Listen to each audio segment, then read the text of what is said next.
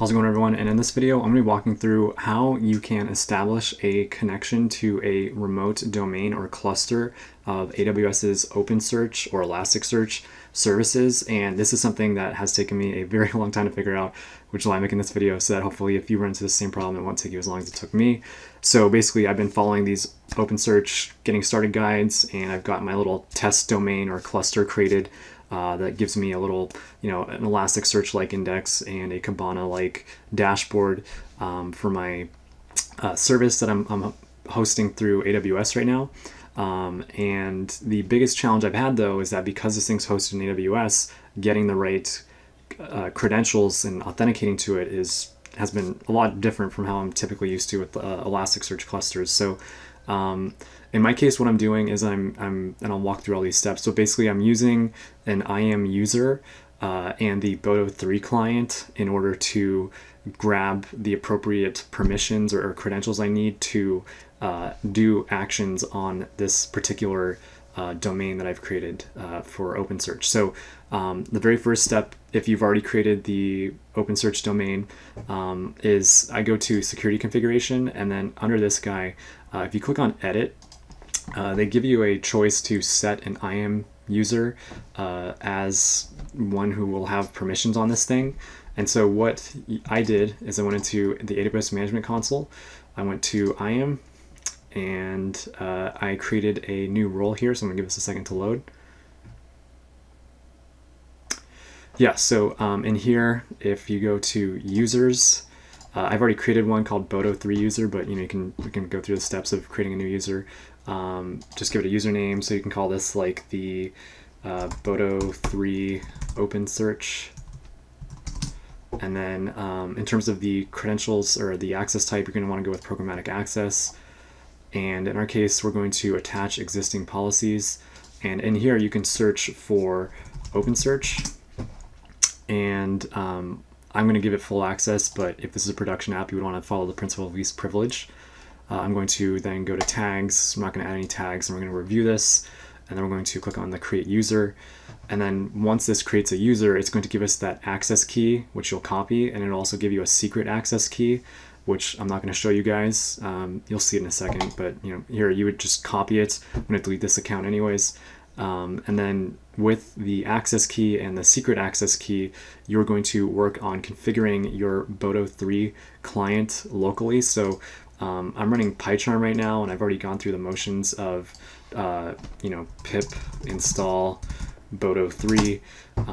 If you haven't, you would do this, and then as you're installing the Boto3 Python client onto your local machine, it doesn't really matter if you're running Windows or Mac or Linux, but you will have under your user profile a new folder called .aws, and inside of this .aws file is where you'll have a credentials folder, or a little file, and you'll also have a config file. And so basically you will modify the values inside of these things to show you, or to reflect those access keys that you've just created. So in our case, we've got one for config, and the config file is just defining the region, and regions are super important with your OpenSearch domain because your OpenSearch domain lives in a single region, so make sure you get this right.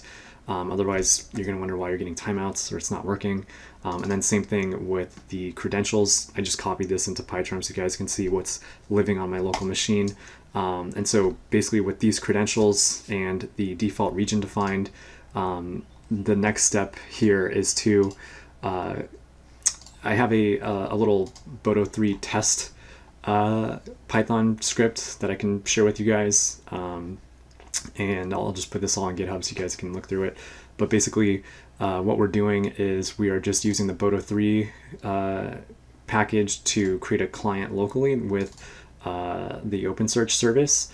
And then I'm just running this basic command to see if it's able to return us anything. So if I run this file right now, you'll see it come through, and it should return us some information in terms of the domain. And in terms of the domain names, so I have to do this in debug mode so you guys can see the actual response. In terms of the domain names, you have to, as you can see, it's returning information on this stuff like the resources associated with it, the particular version of it.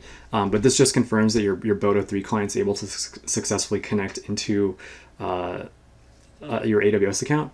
And then the other important thing here, though, is then taking it that step further in app.py is where you will provide your actual host name as well as the region. And then you're grabbing a credentials object from the Boto3 class or method. So that's the reason why we needed Boto3. So then once we get that, we're able to generate a little auth object that is able to let us successfully create an OpenSearch client locally. So this was a pretty convoluted workaround for me, but I'm just gonna make like a new index in here to show you guys this working. But yeah, so I'm just going to run this app, and it's giving us a little warning right now, but you should see it come back and acknowledge the fact that it's just created a new index inside of our little OpenSearch client. So if we wanted to be super thorough here, we can go back to here and look in our domain, and we can visit the dashboard for that domain.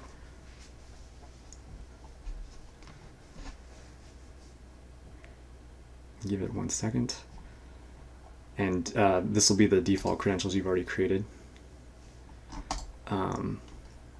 But yeah, so separate video on that, but the whole point here is that you're able to successfully establish a connection and do operations inside of your OpenSearch cluster using the local Python client on your machine. So this took a long time for me to figure out. I'll link the citations in the README and stuff, but thank you guys for watching. Hope this is helpful stuff, and be well.